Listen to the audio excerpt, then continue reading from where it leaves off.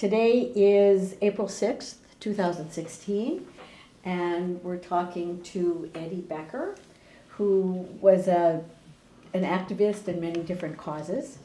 I'm asking the question, Bonnie Rowan, and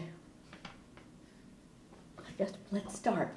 We'll start with how you came to Washington. You know, what led up to your landing in Washington and becoming part of the activist community? Well, the main reason I came here is I had a friend. I had friends here who I'd met.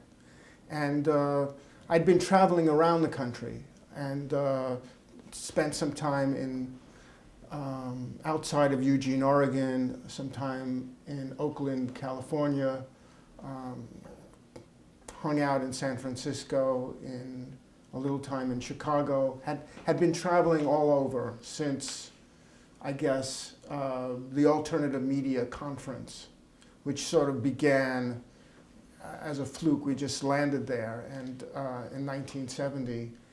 And then I made a bunch of friends there and then traveled around visiting them, going to Canada, coming down into the Midwest, and then heading out west. Tell us, what is this conference and where was it? So it was in Goddard College in 1970, and it was all of the sort of like people working in alternative media, and at that time, underground newspapers, freeform radio, and the very nascent, burgeoning group of people who were getting into video. So the video freaks were there, and another fellow who I met there, Tom Weinberg, and people who were beginning to publish a magazine called Radical Software, which documented the alternative video movement. Sony had just introduced the Portapack around then, and it made making media much easier, and people were getting a hold of it and shooting stuff that had never been seen before, because it was inexpensive and it was instant, so you had a fast learn. You know, like with film, you have to, you know precisely how to set it up, and then wait a month or so for the processing to get back, and it was only 3-minute rolls. So this really changed a lot of things, and we thought it was part of a big revolution of like changing the way people see themselves, because now they could really see themselves. Bonnie, can you come just a smidge closer to me? Oh, careful with me. There you go. Okay, better? Yeah, great. And I had some background in electronics, because my father was a furniture refinisher, and he would take old consoles and he would refinish the wood, and the insides of them would be obsolete.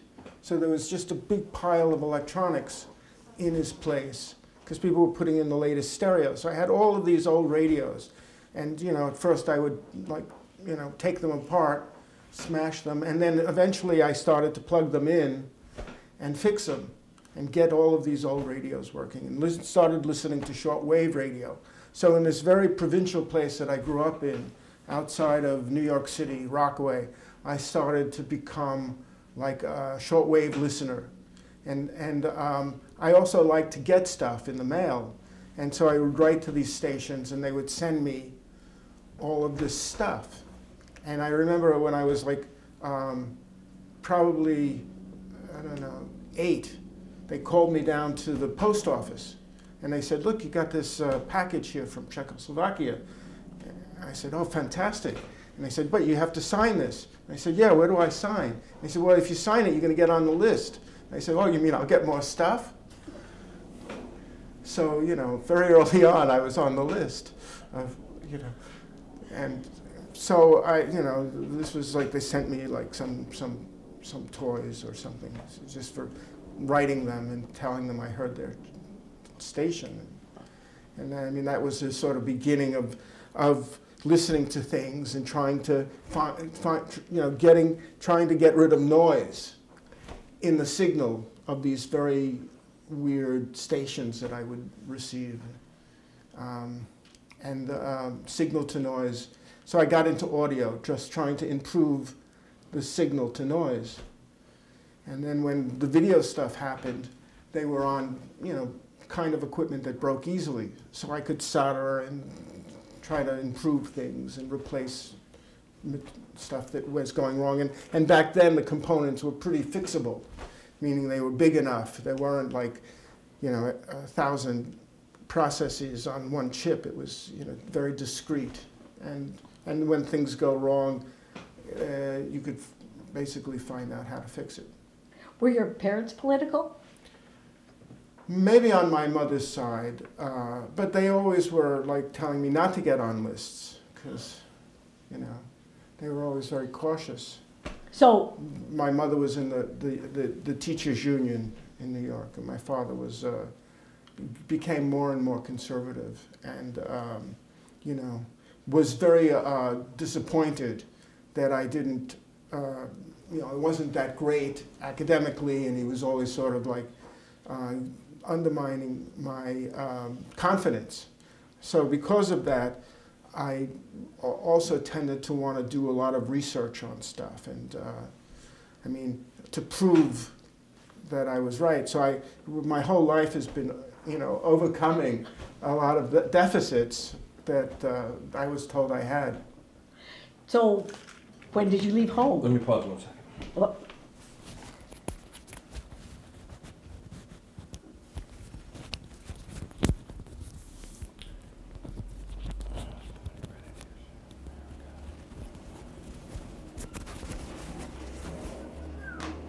Yeah. I mean, I left home as soon as I was 17, as soon as I finished high school. And then didn't know what I was going to do. You know, drugs were pretty prevalent, and experimented a lot, mainly with psychedelics, and you know, had quest visions, and traveled around with mainly people who had Volkswagen buses and lived in all sorts of situations, but would always wind up going to underground bookstores or bookstores that had a section where there was the underground press, and finding out where to go next, and you know, kind of, you know, being like someone who followed where the center of things were. So it moved around. were you the youngest of the group that you traveled with here and there, or were they your age? I didn't travel with a group. But that you hooked up with? Oh, they were friends from high school, from, you know, from where I grew up, and then basically doing it on my own. So yeah, I wasn't. I don't think you know, it was very different. Meaning, I just wasn't. You know, well, I couldn't settle down that easily either. I was searching, and you know, would settle in a place and be with some people and contribute there, and then move on. Just searching around. And then when I hit Washington, D.C., I think there was enough stuff to do, because it had the archives, and it had the Library of Congress, and it had places that I could go and hang out in. And it turns out my mother was a librarian, so I don't know if that kind of was the reason I had the patience to sort of just find obscure things out and not, you know, kind of get bored and give up on it. But I always thought there was like an answer, that like you could really find out the truth, that there would be a document or something that would, like, you know, inform you. But with, and also a technical way of fixing things. So some of my earliest memories was going to the main libraries in Brooklyn, where they had all of the old popular electronics, and studying circuits and trying to build them from the parts I had pulled out of these old radios. Wow. How did you support yourself once you got to Washington? Well, so I didn't need a lot. I wasn't that much into stuff. I mean, I valued books and information more than I did clothes and food. And living for less was something I could do, and like, you know, getting by with just things that I found in the street or in thrift stores was enough for me. So during this period in Washington, D.C., it was very inexpensive to live. You could, you know, stay in a group house for less than $100 a month, including food. So the early places, you know, I could work less than a few days. Oh, so, I mean, and when I traveled, I would sell underground newspapers. Wherever I went, I could just go into an underground newspaper, which I would read, and I would. So when I first got to D.C., I was selling Quicksilver Times on K in Connecticut, which, you know, as it turned out, I hadn't really, you know, I'd look in the classified for like jobs, but I hadn't really noticed that it was a bomb-making issue. And it sold very well. To all of these executives and I guess guys who worked for, you know, the security forces. But anyway, in there I found a classified ad that said they were looking for researchers. I said, well, that's something I like to do. So this was a source catalog, which worked out of the National Student Association building. And beginning there, I kind of moved from where I was staying on N Street up to S Street to the National Student Association building. And under this auspices of Source, it had me calling around, finding out about all of the different alternative media things that were going on. So it fit in exactly with what I wanted to do. And what year was this? This would have been in 1970, in through 71. And with them, you know, eventually I was introduced to this Italian filmmaker who was hired to start up the community video center at Federal City College through a connection that his wife had. Because when they went to start Federal City College, they went to, I guess, all of these federal agencies. And they said, well, you know, we're looking for someone who could teach film. And they had the name of Luigi Barzini, and his daughter was married to this filmmaker, so they got this filmmaker to come here. And but all he wanted to do was work with the Black Panther Party and start a revolution.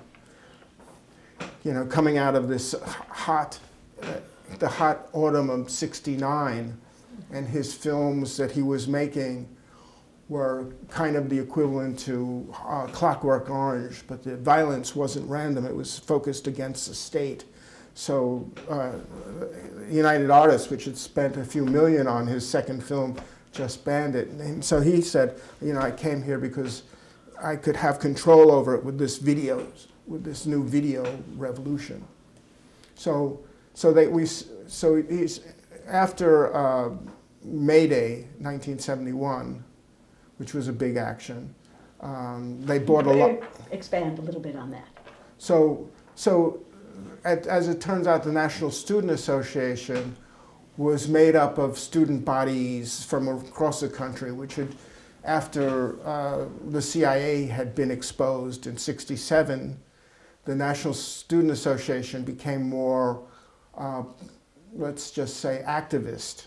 And David Ipshin and Margie Tabankin and a bunch of other people who were associated with it were, you know, basically reflecting the mood of campuses, which was very anti-war.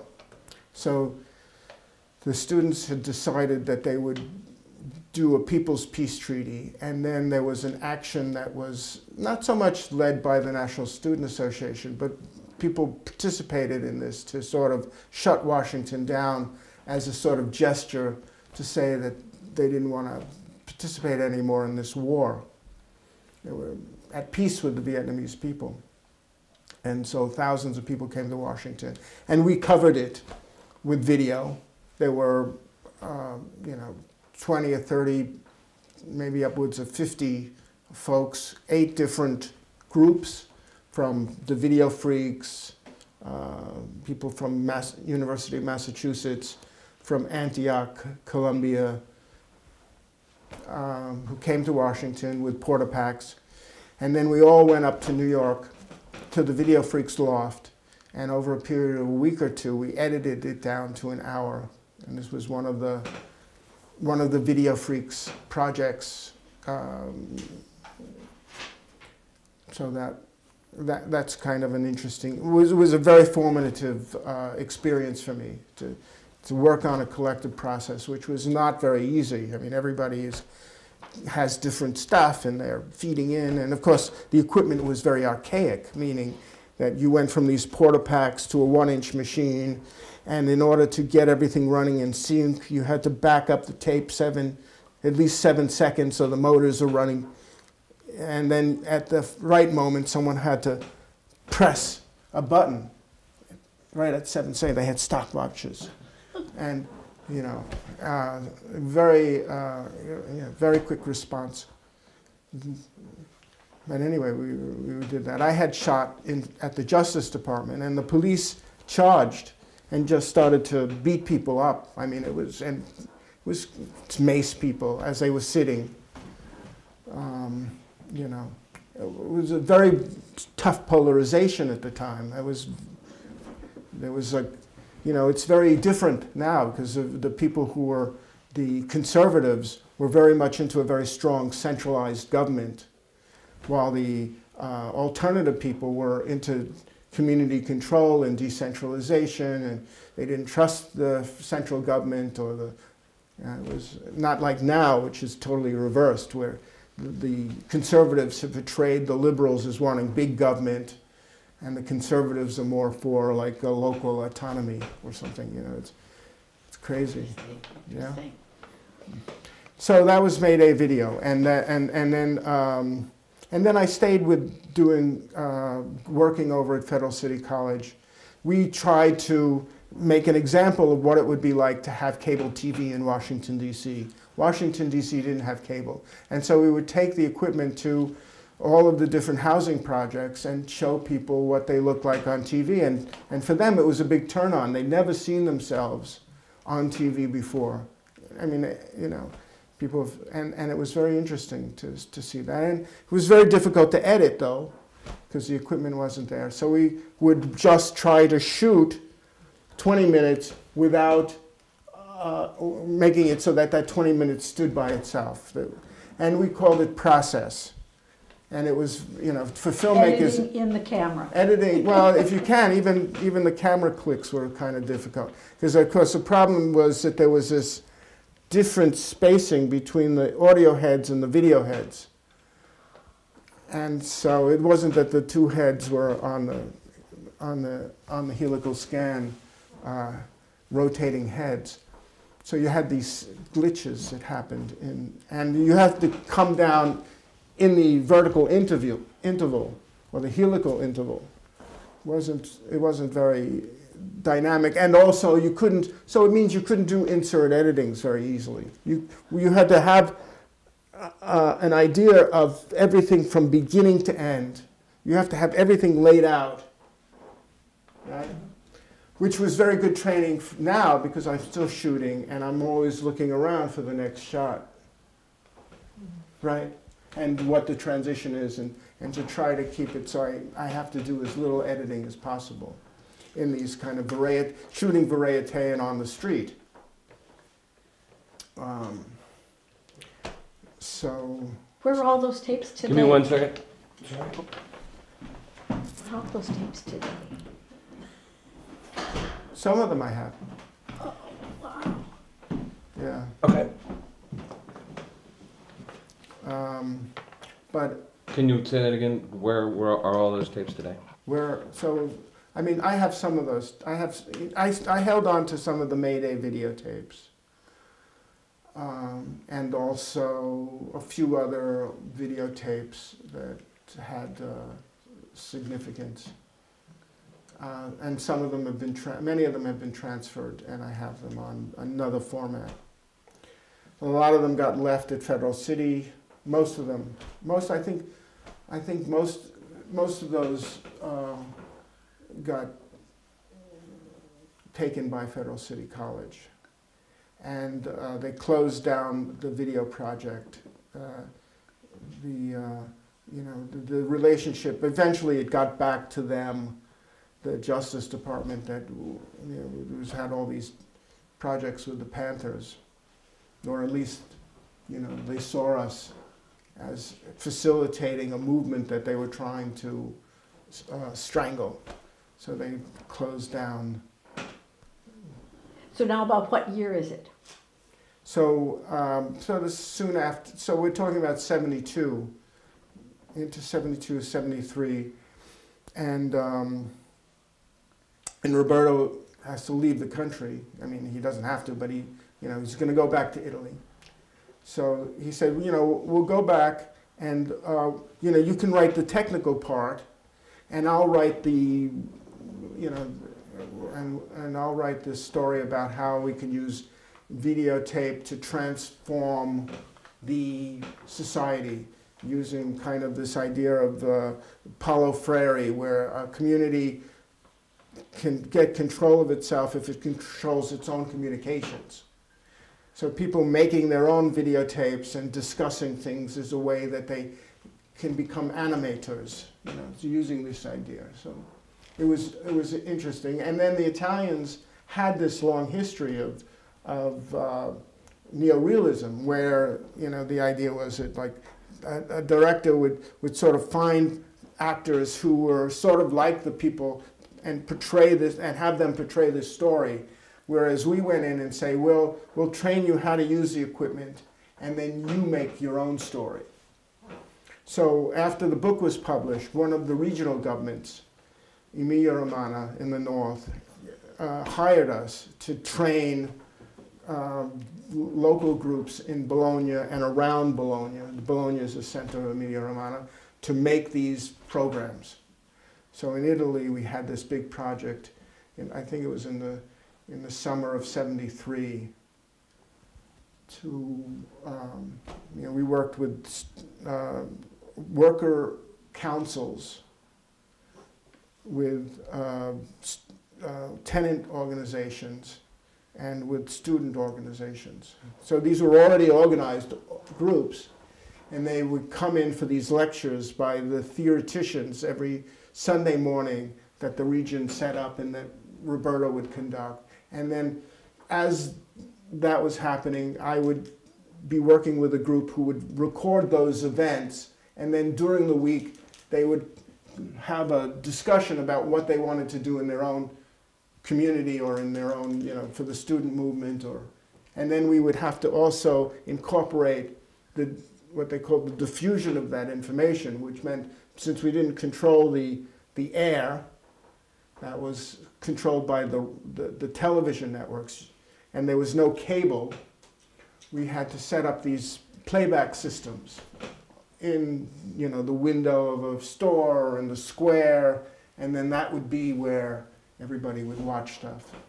Yeah, that was pretty remarkable, and it was great to be in Bologna. Bologna was a great city, and it was run by the left. It was run by the communists. When I got to the town, there was this huge Viet Cong flag on the wall of the city, and this was like, wow, this is fantastic. And I'm trying to figure out, well, what is this communism? What it is? And they said, well, we got this, like, here, try this. And he gives me a piece of salami, and he said, yeah, we make this, and we have this, like, cooperative where everybody brings in their salami, and then we market it. And it was all of this stuff. And he said, here, try this. And I said, that's vinegar. It's a sweet vinegar. Yeah, it's made in Modena. It's very good. You want to, we're going to market it to the world. And I said, you're going to sell vinegar? It was, it was that balsamic vinegar. So it became world famous. So this was how I understood communism. Mangia bene. And everybody looked, they all were immaculately dressed. And they, and I was like this guy with the long hair, and I was, just dressed, very inexpensively. I mean, they were all very immaculate. They looked like the people I'd been demonstrating against. So I also had to sort of wrap my brains around, like, And a lot of them back in the, back then was still had the memory of World War II and fighting fascism, and a lot of the stories I would hear would be war stories about the resistance movement and how they took over and why they took over and what that meant to them. So then why did you come back? So I had been, because I didn't really go to college, I had been classified 1A, and they had the lottery, and I'd gotten a low number, 32. So I had to, but they couldn't find me because I was, traveling. So eventually I got indicted, and I think Giuliani took over as district attorney in the Southern District of New York. He was assistant to Hogan, or whatever that guy's name is, and they went after people who were part of a movement to, so I was openly anti-war, so that sort of put me on the top, one of the thousands of people they went after, so I had to return to this country, to the United States, and deal with this, getting lawyers and figuring out how to sort of plead. And the movement was sort of in disarray when I returned. I mean, by 74, 75, I don't know how it would be. It wasn't the same, It wasn't as if it was as active. The war was kind of almost over.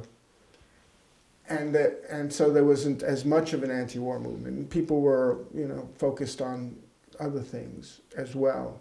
So, I mean, the last big demonstration was really in '71, at least as far as I could tell. Maybe there was some other things but there wasn't much of a national movement after that.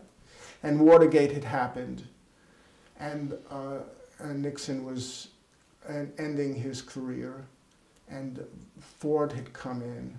And so when I went to stand trial, I think it was by then, I was found guilty, but I was sentenced to 2 years probation. And then as soon as, I guess, Carter got in, he gave amnesty to everyone. But there was a time when it didn't look like I was going to go back to Italy until I had finished this.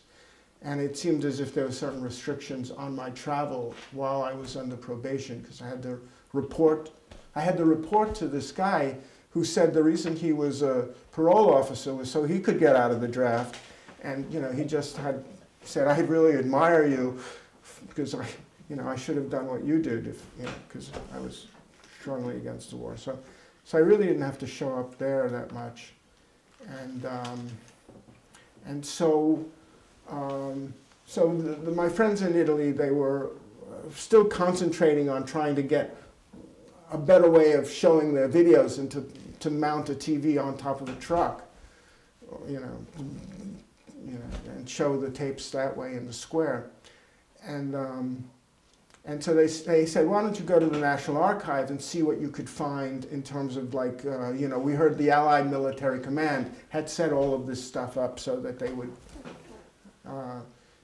that's how it got to be where there's the RAI television, R-A-I, and it was controlled by the Christian Democrats, which had dominated the political reality in Italy since the end of World War II. And before that, there was Mussolini and the fascists. And before that, there may have been, there was a monarchy. So they went from monarchy to fascism to Christian Democratic Party. But to create the Christian Democratic Party, they had to, build it after World War II. And even though the partisans were in a much better position to govern, they participated just soon after the war ended, but then were totally excluded by the Allied Military Command, which made sure that the communists and the socialists wouldn't participate. And, you know, that was a sure thing for the South because that's where the Allied military command was. But in the North, the partisans had liberated the North. So the police and all of the politicians had already been kind of taken out. And the partisans were into local government, which is why, you know, Emilia-Romagna and Tuscany and the northern regions were more progressive. But anyway, so I started to go to the National Archives, and it was after Watergate, after the beginning of a kind of suspicion that the government had basically gone off the tracks in terms of intelligence operations. And there was a pushback, the Senate investigations and all of that. And the Freedom of Information Act had gone into effect. And coincidentally, the bulk declassification of materials from World War II and afterwards were going through. So when I first started, I could see up to 1947. And there was, you know, 2 sets of files. And all of a sudden they rolled out some other ones, which was the classified files. So I started to go through them. And then 48 and 49 became available. And there were very few restrictions on any of that stuff. And intertwined within the State Department material was all of this kind of the setting up of the CIA and all of these operations to guarantee the Italian elections and these mechanisms that were kind of like the setting concrete of the Cold War and of covert operations and use of propaganda and arms supply, you know, what to do in the event that the communists win in Italy. The stay-behind groups were in there. The mafia kind of picking up old fascist and Nazi intelligence people. And the most important thing, which was the alliance between the Central Intelligence Agency and the Vatican to create a propaganda and the Christian Democrats' way of winning elections, which was a big success in Italy. They were able to win the elections and get out the vote and control the airwaves, which was why it was important for the rise. So I kind of just, you know, had all of this stuff, and I was constantly sending it over there. And they got very excited, and they put together this book, which was published in 1976, called The Americans in Italy, Gli Americani in Italia, by Roberto Faenza and Marco Fini. And you know, it caused a big stir. They talked in these documents about how this was the Italian model that could be implemented in other countries that had big Catholic populations in Europe and in Latin America. But, you know, and it was very successful, and they were able to influence the labor movement, the elections, and all of that. And then they try it in Vietnam, because Diem was part of this Catholic movement. He participated in the Holy Years, and had been infused with this kind of anti-communism, new crusade. But as it turned out, of course, Vietnam only had a 7% Catholic population. It was a disaster. I mean, that's when the monks were immolating themselves, burning themselves up because of the corruption and the ingrainedness of a Ziem whose Catholicism came from, of course, you know, a colonial experience from France. So he didn't represent the nationalists. But they had gotten so successful at running elections that Ziem had gotten more votes than people who were qualified to vote. That's how good they were. Well, now, while you're kind of in this intellectual world and working with the Italians, at the end of the day, did you go back and you're hanging out now with political activists here in Washington? So I started to work, making a little money with journalists, with other historians, found out that, oh yeah, you know how to use the archive, why don't you find this stuff out, working on other projects. At the same time, I was, you know, working at Fields of Plenty, which was a food co-op, because I didn't need much to live. I just needed time, and you know, so I had to do something for money. And I would get in some, you know, big projects sometimes, but mostly little projects that were interesting. The video work back then was kind of in between. It had gone from this half-inch reel-to-reel to this humongous 3/4 inch equipment, which I worked with. So the video groups were, back then, public interest video. Was that in the 70s? Yeah, maybe beginning in the early 70s, I guess, public interest video. The equipment was just too much to own and too expensive. I mean, normally I'd pay $2,000 for the equipment for Portapack, but this stuff, you needed a minimum of $10,000 just for the equipment and another $20,000 to do editing. And it wasn't in my budget, because I was always kind of doing it on the low end. And then it even became more expensive with Betacam, so it went from 3/4 to Betacam. But eventually I wound up at CNN in 1982, right? And I came there with a whole different experience than most of the other people who were hired because they were mainly hiring couriers, because couriers knew how to get to places quick. And the people who were doing the hiring were all of these people, fire chasers, who would chase fires. And they had like walkie-talkies and beepers all around their belt. And they would go off like, you know, when something big was happening, and then they would monitor the police bands, and they would get into their thing and get there and get someone jumping out the window, or, you know, this was who they hired, these New York guys who were into that. Sheldon. But you were here in Washington. I was here in Washington, yeah. And the union was coming in, and I got involved in that, and working with Daniel Shore.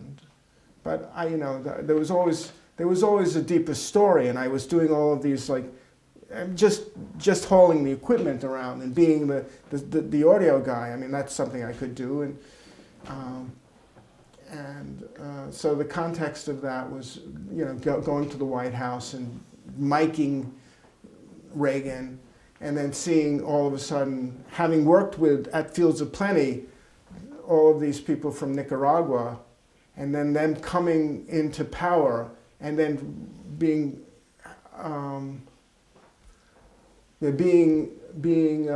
watching all of a sudden the mood change about Nicaragua, and then beginning this kind of covert operation, the Contras, and that whole pattern. And then my friends from Fields of Plenty said, why don't you come to Nicaragua and you'll help us set up the TV and the Ministry of Agriculture. You know, they had some money and some equipment and an air-conditioned place. So then I spent about, I don't know, 3 months in Nicaragua. And then I ran into, in Nicaragua, these Canadians from Montreal who were funding projects there to do media. And they, you know, saw me working, and then when I got back to the States, I hitched up to Newfoundland and then got to Montreal and visited them, and they said, well, you know, we got these projects in Africa, you know. So in 1 year, in 1985, I was in with the Salvadoran FSL, the Faramundo Liberation Front in El Salvador, in Peru, doing a documentary about Sendero Luminoso, and then wound up at the end of the year in Eritrea.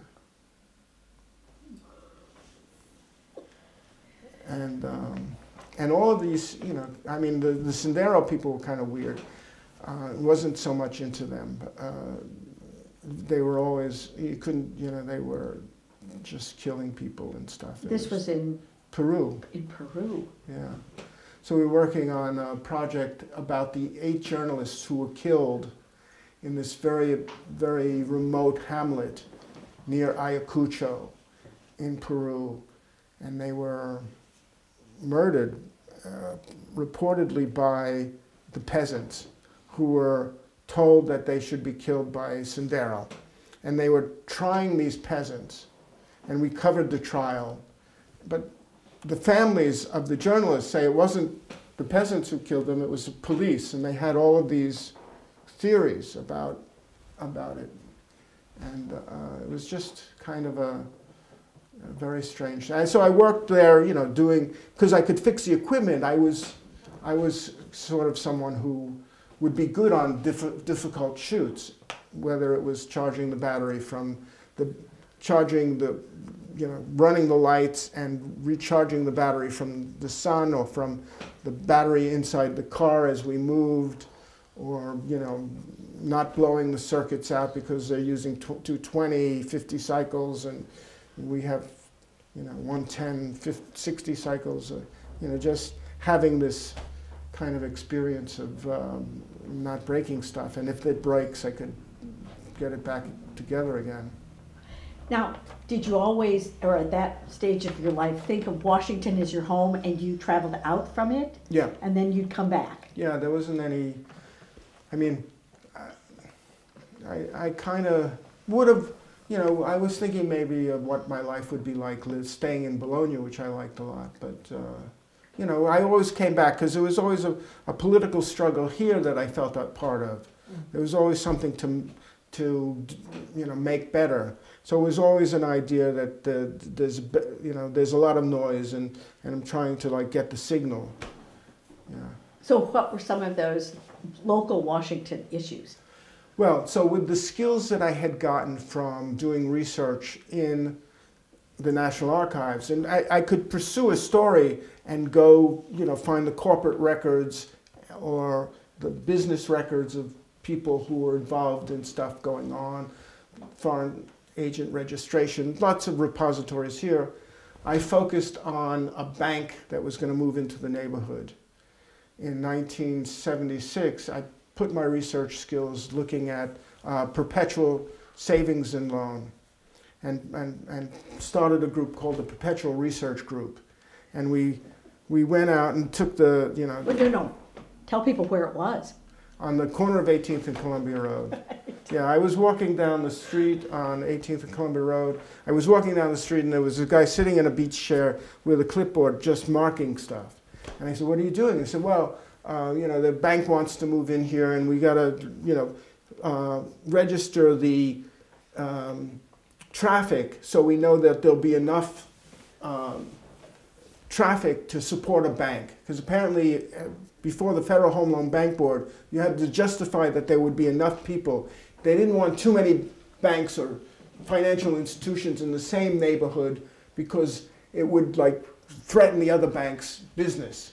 So they were doing this. I know, well, where is it going to go? Oh, yeah, you know, in that corner there, which was a lot that had, "We don't want a gas station in it." The big sign that said, "BP, we don't want you here." And I said, well, that's interesting. And it was around the time that the prices were beginning to change very dramatically. I mean, a house in Adams Morgan that had sold for, you know, between 20,000 to maybe 40,000, now was 60,000, 70,000. This is in 1970, 76, 75, 76. And so, and taxes were going up on property, and rents were beginning to change, and we were living in a group house, and the whole idea that this house would be sold out from under us was also threatening, right? So I went and, you know, started to get the annual reports for the bank, and then I got the board of directors, and I went to the, you know, the who's who's and the financial institution. I went down to the controller of currency, which has a very sweet library with all of the banking institutional stuff, and started to compile lists of what all the board of directors were doing. And then went to the Washingtonian section of the library, which listed the Lusk's directory. It lists all of the home sales.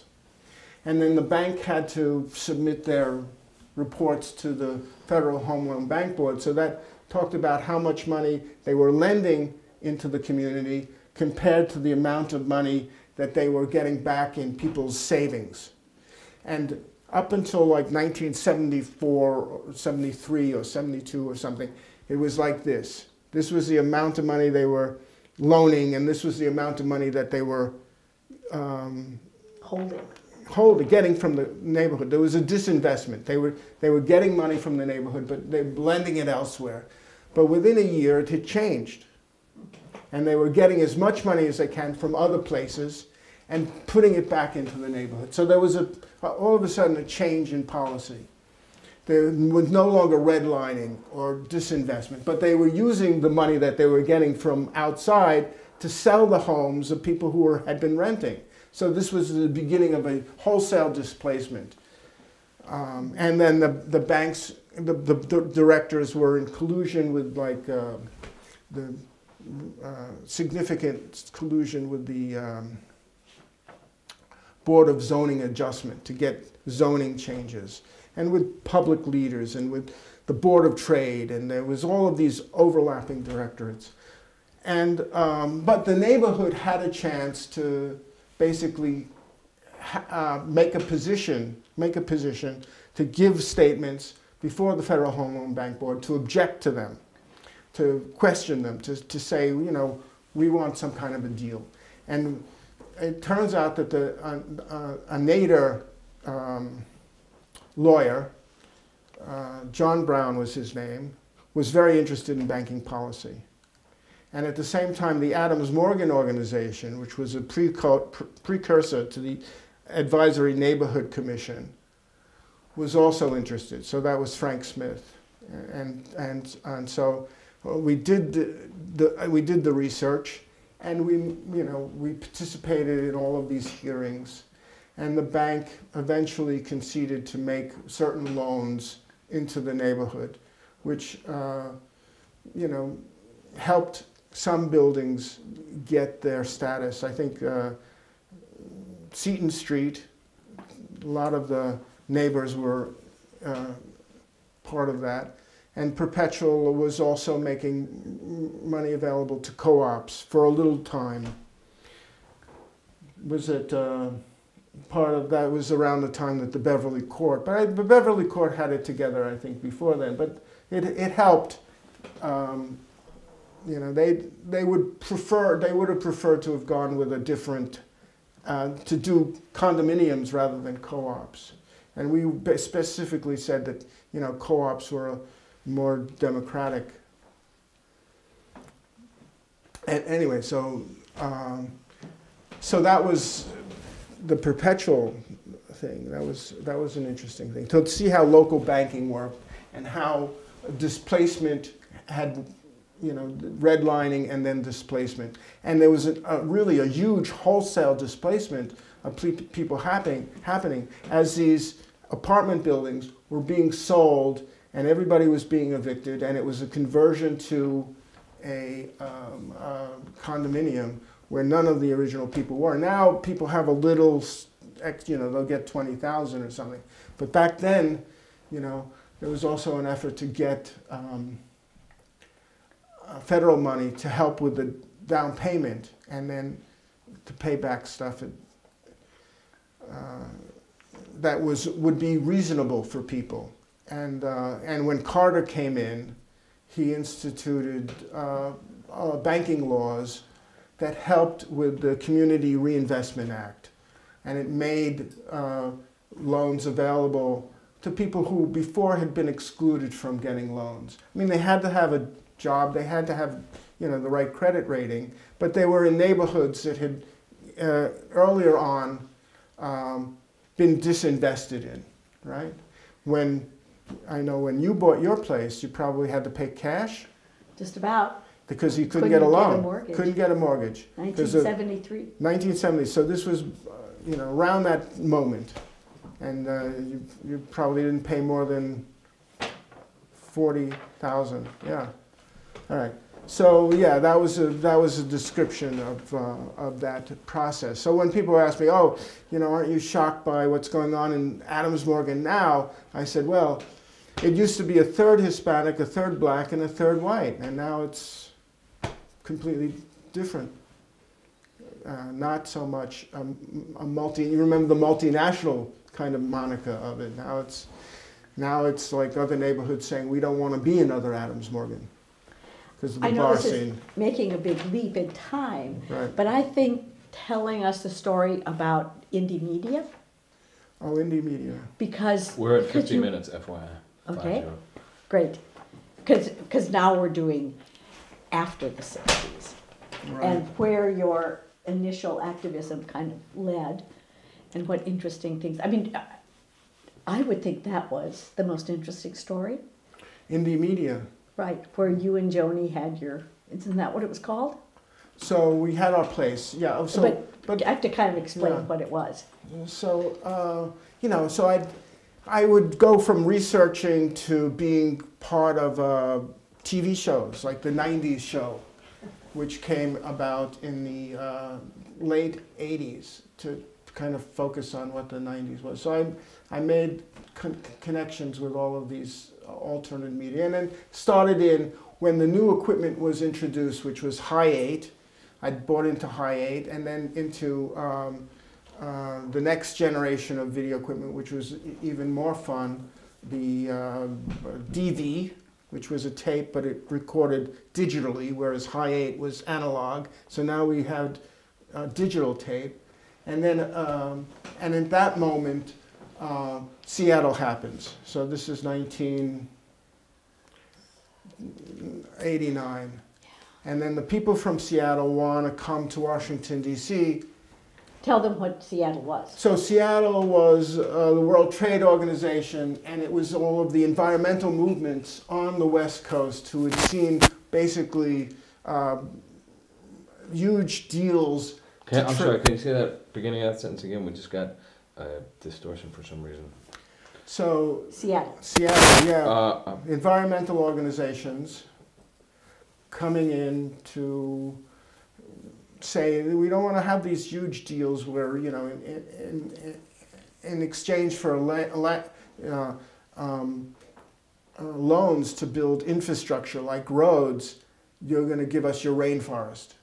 You're going to give us, you know, all of the, you know, we're going to dam up this thing and make hydropower and flood all of this natural area and displace indigenous people. We're going to strip mine your land, you know, so all of these people who were very well placed could make a fortune. It had been these types of loans from the World Bank and the IMF, and also the World Trade Organization was participating in it, was leading to more poverty. And this is exactly the opposite of what these projects were supposed to, you know, have done. It was supposed to empower people. Instead, it just concentrated wealth and displaced people and had a devastating effect on the environment. So these were people who'd been sitting in trees. I mean, these were the tree sitters and these environmental activists who had, you know, been opposing the mining and strip mining, and they wanted to do something. And certainly, the beginning of this new media revolution with the internet and the ability to stream and to do something that had never been done before. Because normally in alternative media, they all fell apart because people would argue about what would be on the front page. You know, well, I think this story and I think that story, and this is more important. My issue is more important than your issue, and this is sort of like that. But with the internet, it was like everyone could post. There was no, and anybody could be an author. And it was based on like, okay, whoever, you know, thought this was good, you could click like, and that would promote this, move the story up the list. There's a much more democratic means of communication. And to cover a demonstration like that without having to publish a newspaper or to do any of that stuff. Although interestingly enough, most of the successful indie medias wound up publishing newspapers and having that process. But, and then, and so experimenting with all of that. So the indie media we set up. And who's we? So they got a call from a couple of people who, you know, so I knew a little about DC, having been here. So it was a matter of finding a big space, finding housing near that big space, and then finding some, you know, getting a phone line in and having it where it's already cabled. So we went to Blagden Alley, where Blagden Alley, back then, there was a video group that worked out of there. Eric Gravely, Vox, Planet Vox, and before that there were the Beta Punks who used that space. It was a big stables, and it had 2 floors, and on the first floor was this huge space that was used as an art gallery, and I think for a couple of $1,000 we rented it for a month, or for 3 weeks. And all of these people just brought in their equipment. And there was a room set up for audio, and there was a video space, and there were just all sorts of computers where people would be knocking things out. And you know, everybody had cell phones, so they didn't need a central phone. And that would be used to cover this demonstration that was going to shut the annual meeting of the World Bank and the IMF down.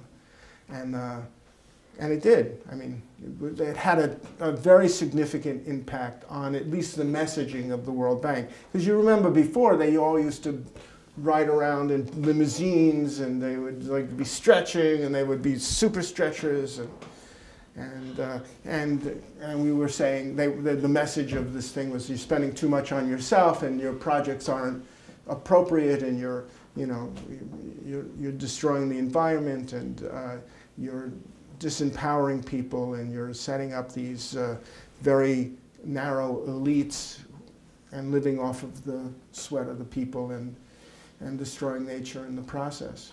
So that messaging changed a little for the World Bank and the IMF.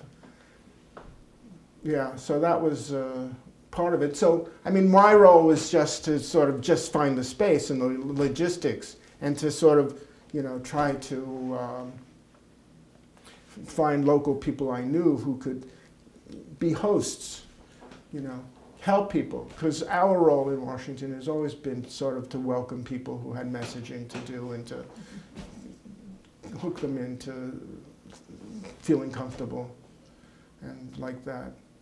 And you know, it was considered a fairly successful effort. We weren't raided, although we were feared that because the police were very, you know, their tactics were to try to disrupt as much as they could, and to look for anything they could to, and just days before the action, they had raided what they called the Convergence Center, which is off of Florida and 14th Street, and closed that down. So there were an organization of the demonstrators. That's right. And you were the organization that was covering. That's right. So you were here, and Right. and so you were on the web. What was the extent of your coverage?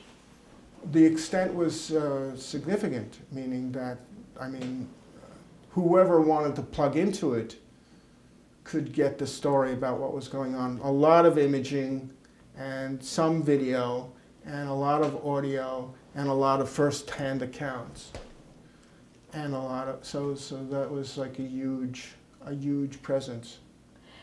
And once that was over, then indie media moved into your house?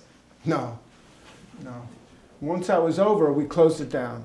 Within a day, it ended, and we just totally dismantled it, and made it seem like it would go away and the cops wouldn't hassle us. And we moved up against New York and did an edit called Breaking the Bank that went over public access here and got the police really pissed off, because it just totally showed how stinky they were and how they handled it. And that, you know, along with the imaging we had, a lot of videotape of the police breaking the law. spraying camera people, anybody, arresting people wholesale, beating people up without provocation, was used in a lot of cases. Now, a lot of people who were tackled by the police were charged with assaulting an officer. We had the videos to disprove it. So we provided all of that to the Partnership for Civil Justice and the other groups who were defending people. And it, you know, and nobody, at the end, nobody was found guilty of anything, as far as I could tell. So, and that really pissed them off too, especially Ramsey, Chief Ramsey. And the police were into getting even with folks. You know, they were really being rough, and they were setting up situations where they would entrap people and then arrest them and charge them with all sorts of stuff. And that basically worked against the police.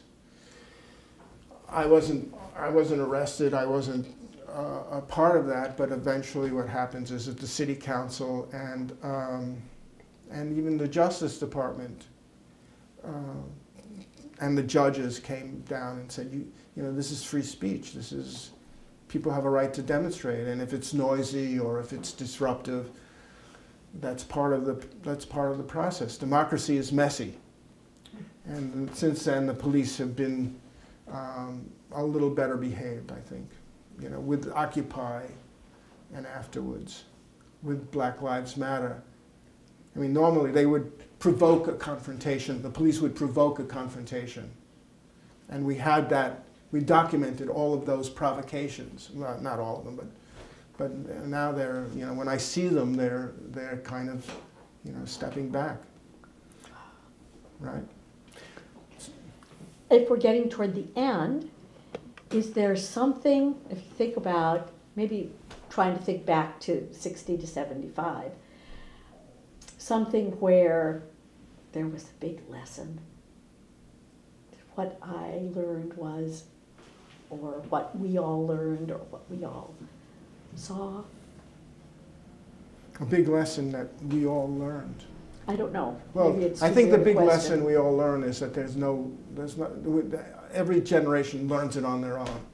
That they do it by making their own mistakes, and they do it by, you know, either, you know, trying to, you know, and when, you know, when I look back at the generations that had preceded me, you know, they had, and, you know, when I was working on the Italy book, there were things I would find in the archive of trade union movements who had, like, questioned American foreign policy towards doing what the US was doing in Italy back in 47, 48. People connected in with Henry Wallace and all of that. All of those people had been, you know, the FBI had gone after them. They were part of this Cold War Red Scare and severely limited. I mean, and many of them were totally out of politics because of that. So there was that, we had to invent it all ourselves. And we were pretty experimental. I mean, I think in the 60s and 70s. We knew what we didn't want, but it wasn't clear exactly what we wanted, you know. And each different group comes along and they're doing all sorts of new experiments. And, you know, they're trying different stuff. And, you know, and I used to be pretty adventurous. I would be on that tip and that edge. And now I'm kind of just watching from a distance. So let people make mistakes and let them have adventures. Thank you. Thank This you. was fascinating. Thanks, Dave. That was wonderful. Well, thank you. Wow. Can I get a still?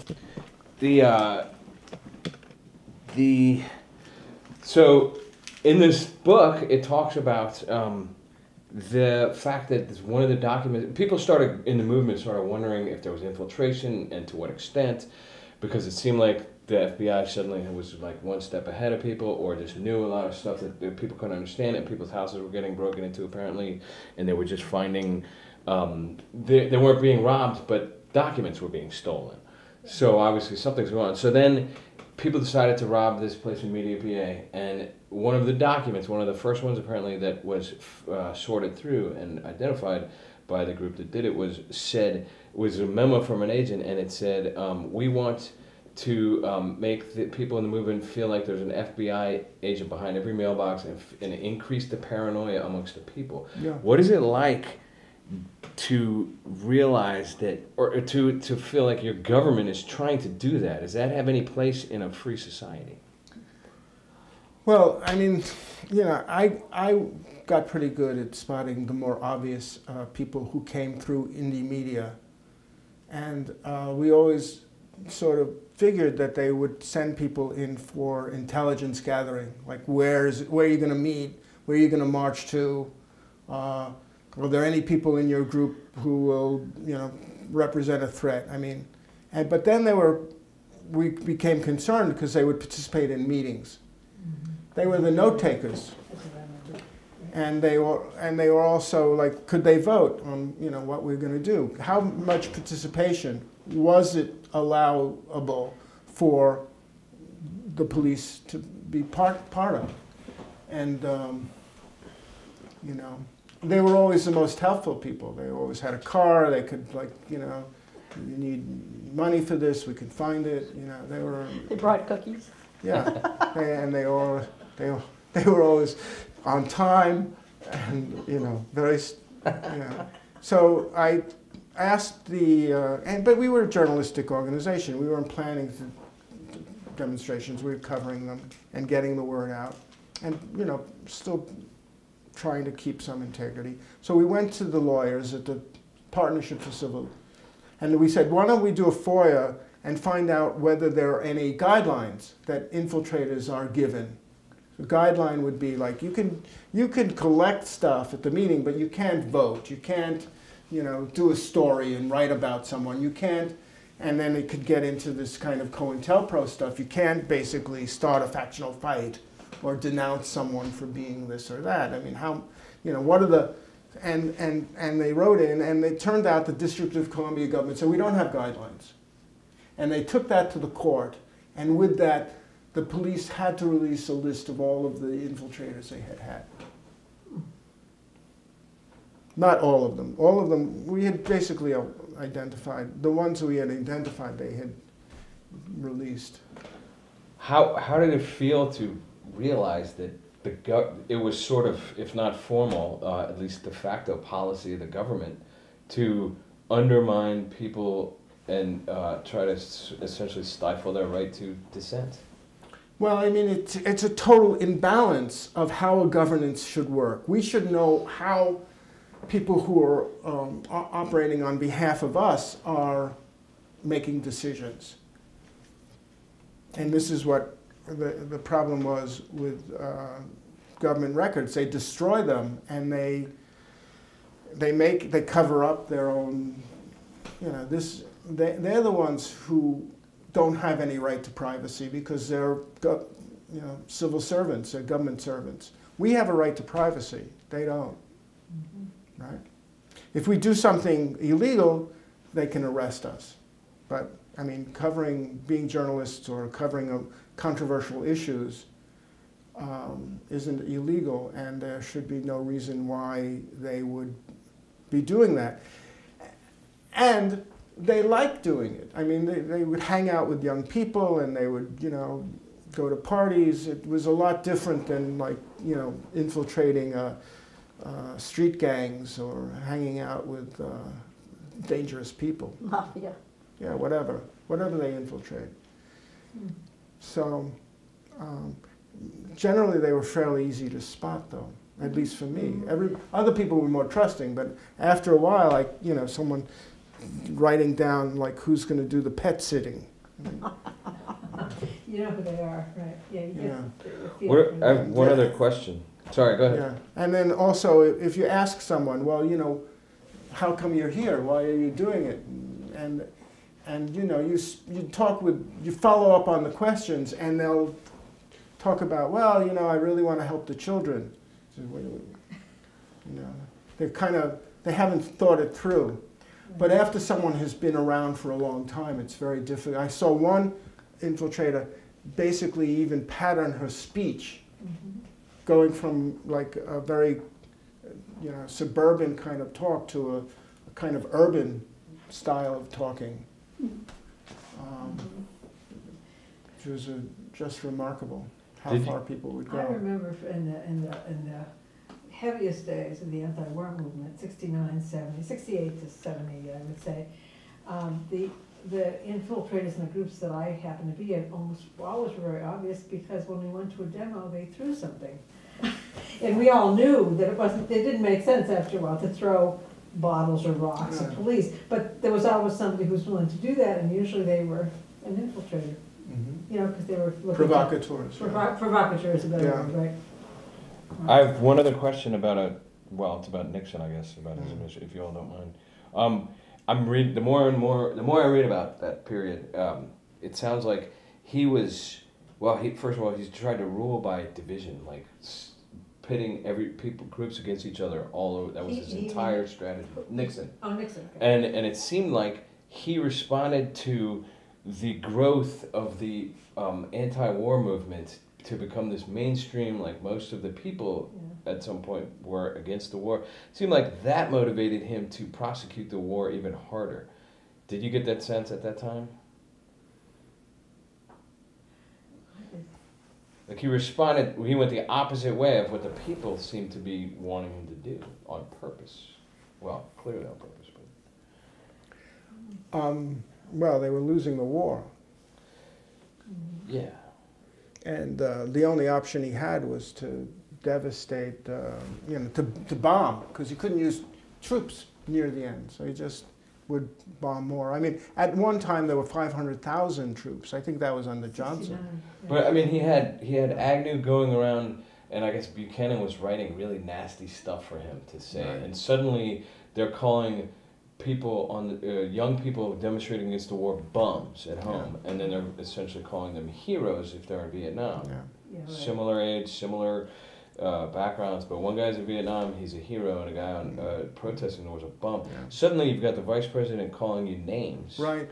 And was that a new-ish thing at the time, or was that, and did you all feel that? It was just this huge polarization that happened, and he was talking for the silent majority, and he was trying to mobilize them, and it was a generational divide, and it was a real kind of them and us type of thing. And I don't know if it's going to happen now. Yeah. I mean, with Sanders versus Trump, maybe. I mean, at least it's sort of playing out in electoral stuff. I mean, I get along with people who think like that. They're not, people are all over the place. Everything is turned upside down, meaning that, like, the people who are into big government think that the liberals are, I mentioned that before. But back then it was very, that was most profound during the Nixon years. It started during the late Johnson years, but the population wasn't so polarized, Yeah. It really started with Nixon, and they stoked it, I think. The Nixon people stoked it, the whole thing about the hard hats, setting them against the guys who went there.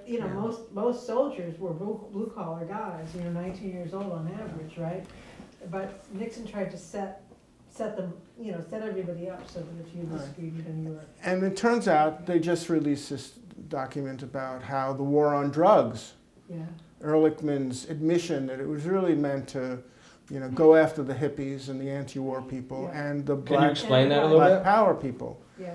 Yeah, they're looking, a lot of the hippies, a lot of the anti-war people were into pot, LSD, and with that they could put people, disrupt the movement by implicating them in drug consumption and using, as well as in the black community. It was a way of putting a lot of black people in jail too. It eventually morphs into a huge business for the police and for prisons, and for an industry is developed.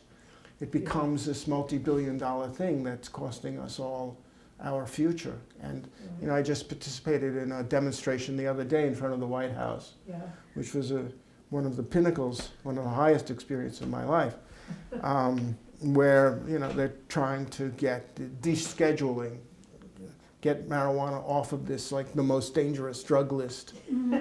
Yeah, right. Right. So things go on. We're now trying to regain it. That ugly head of that kind of polarization also took place before the Iraq War. Yeah. It's 2:53. You gotta go. I gotta get you home. Yes, please. All right, here we go. All right. Wow, thanks, Eddie, this is great.